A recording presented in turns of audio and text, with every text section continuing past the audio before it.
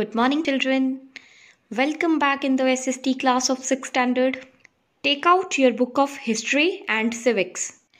In the previous class, we started reading of the lesson number 1 of civics.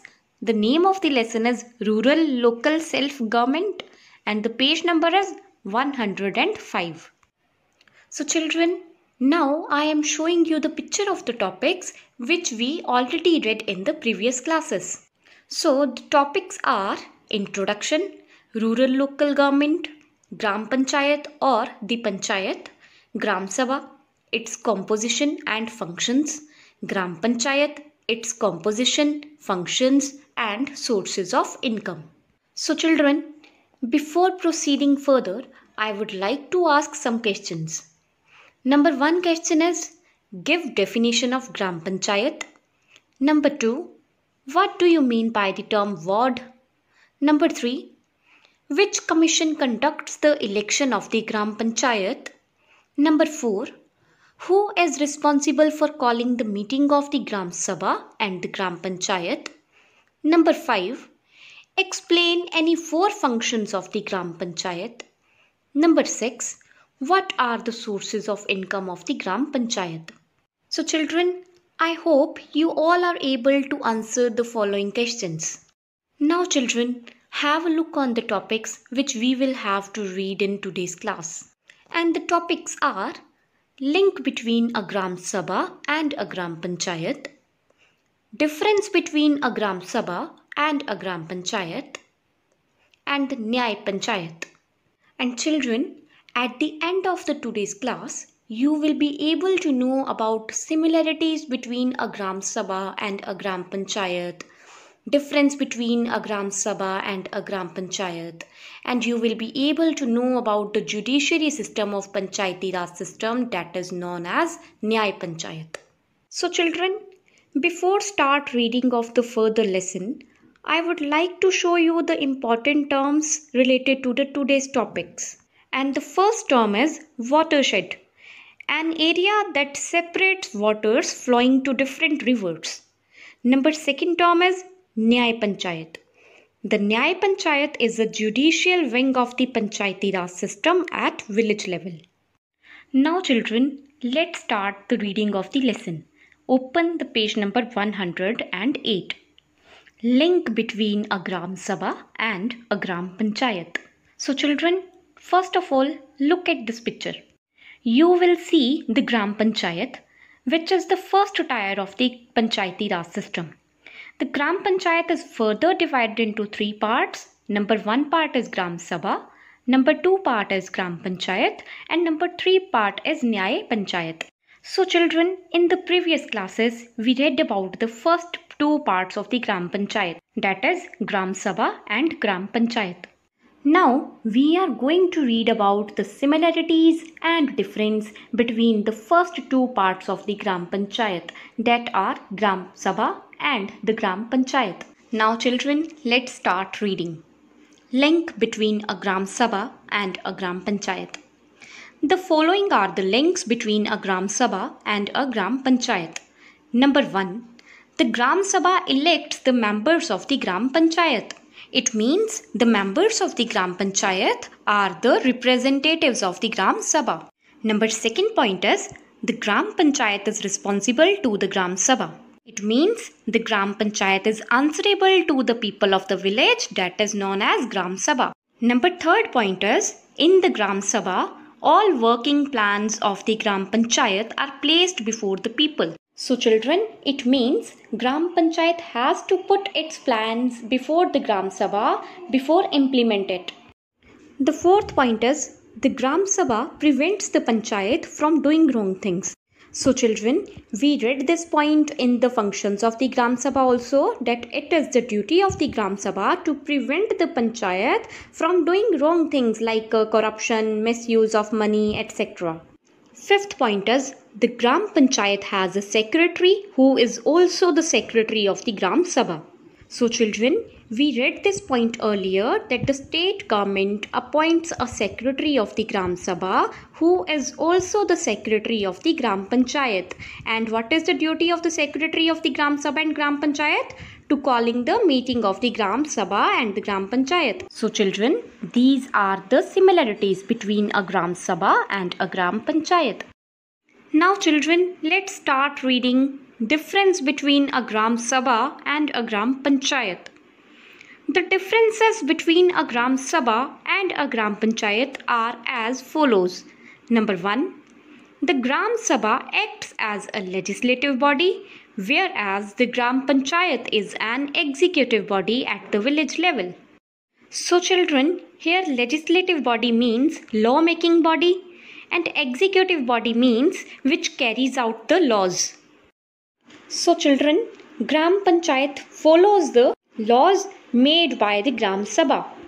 Second point is, all the adult members of the Panchayat form the Gram Sabha, while elected representatives of the Gram Sabha form the Gram Panchayat. So children, who are the members of the Gram Sabha? All the adult members of the village are the members of the Gram Sabha. And who are the members of the Gram Panchayat? The elected representatives of the Gram Sabha. The third point is, the Gram Sabha takes decisions and the Gram Panchayat implements them. So children, Gram Sabha acts as a legislative body and the Gram Panchayat acts as an executive body. Number 4th point is, the minimum requirement of age for the membership of the Gram Sabha is 18 years, while a member of the Gram Panchayat should not be less than 21 years of age. So children, the members of the Gram Sabha should not be less than 18 years of age, or the members of the Gram Panchayat should not be less than 21 years of age. Number 5th point is, the Gram Sabha reviews the work of the Gram Panchayat. Number 6th point is, the Gram Sabha can pass a vote of no confidence against inefficient members of the Gram Panchayat. So children, we read this point earlier in the functions of the Gram Sabha, that the Gram Sabha can pass a vote of no confidence against any member of the Gram Panchayat if it is dissatisfied with work of that member. So children, these are the difference between a Gram Sabha and a Gram Panchayat. Now children, let's read the box of Do You Know of this lesson at page 109. The Gram Panchayat also implements plans for water conservation. Conservation means to save water. So the Gram Panchayat implements plans to save water. So children, here I am going to discuss a plan of the Gram Panchayat to save the water, that is watershed development. So children, what do you mean by watershed? We read it in the important terms. Watershed means an area that separates waters flowing to different rivers. Let's read further. Watershed development is a way of conserving water and recharging or refilling it in a high land area. Now children, let's read the benefits of the watershed development. Watershed development benefits an area in the following ways. Number 1. There is a shift towards the cultivation of commercial crops such as pulses, groundnut, cotton, onion and horticultural crops in the watershed areas. So children, shift is a technique of cultivation that preserves soil fertility by field rotation. And the commercial crops are those crops which are cultivated for the purpose of sale, like pulses, groundnut, cotton, onion, horticultural crops in the watershed areas. Horticulture means art of garden cultivation. The second point is the area under cultivation increases. So the another benefit of the watershed development is the area under cultivation increases. Number 3rd point is there is reduction in the migration status. So children, here the term migration means move from one place to another. So there is reduction in the migration status. Number 4th point is there is improvement in the livestock status because the fodder production increases in the area. So the livestock means domesticated animals and fodder production means crops that are cultivated for animal feed. So children, Due to the watershed development, there is improvement in the status of the animals because the feed production increases in that area for the animals. Number fifth point is there is an increase in the rural non-farm activities in the area. So children, the non-farm activities are those activities which are not related to the agriculture. Example, manufacturing, transporting, communication, etc. Number sixth point is the income of the land owning families in the area increases. So children, land owning families are those families who have their own land. So children, due to the watershed development, there is an increase in the income of the land owning families. Seventh point is there is more employment generation. So children, due to the watershed development, there is an increase in the employment. Employment means work. Number 8th point is it has a direct positive impact on the economic independence of rural women. Children, we read in the earlier points that there is an increase in the non-farm activities and more employment generation.